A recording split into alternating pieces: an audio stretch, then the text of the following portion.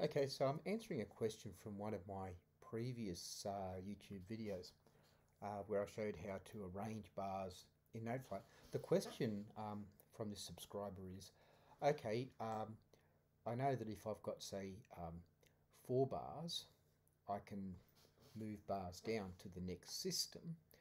But his question, a very good question, is what if I've only got, say, 3 bars and I say want to put, or 2 bars, and I want to, say, put these 4 bars up here. Okay, so this is a little exercise I did for one of my classes that they had to make a simple root position chord progression, 1, 4, 5, 6, and then notate a melody and put a beat with it. Okay, so it's understanding texture, melody, harmony, and rhythm. Okay, now when I first started doing this, let's see what happens if I take out the drum beat.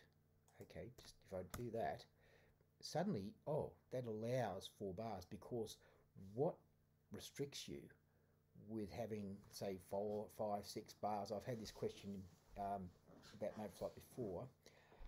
Noteflight puts the number of bars in each system automatically depending on the complexity and number of notes. I'll just say that again. Noteflight will automatically place those bars depending on the complexity and number of notes. So you see, if I put those back in, so suddenly I've got all this hi-hat, this drum beat and everything like this. Okay, so what can we do about it? Okay, if I go down here and try to do this, if I click on this bar and go return, it will allow me to put 3 bars there, but not 4. Okay, right, what can we do about this?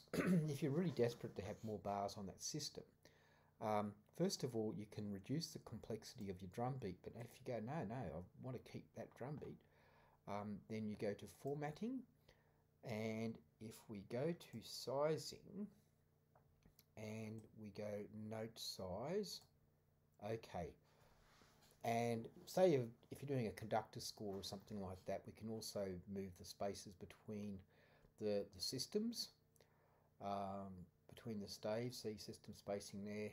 Okay, so we can make that bigger, righto, and you can make a pretty good conductor score, because conductor scores don't need to have those big notes. So that's in the formatting button there. Okay, and if you're having trouble getting, if you want it to make it look like that, that's the only way you can do it really. If you've got, say, semiquavers or something in this drum beat, 16th notes on your hi-hat or something, it's reducing the note size is going to be the main way that you move bars up and increase the number of bars in each system. Hope that helps.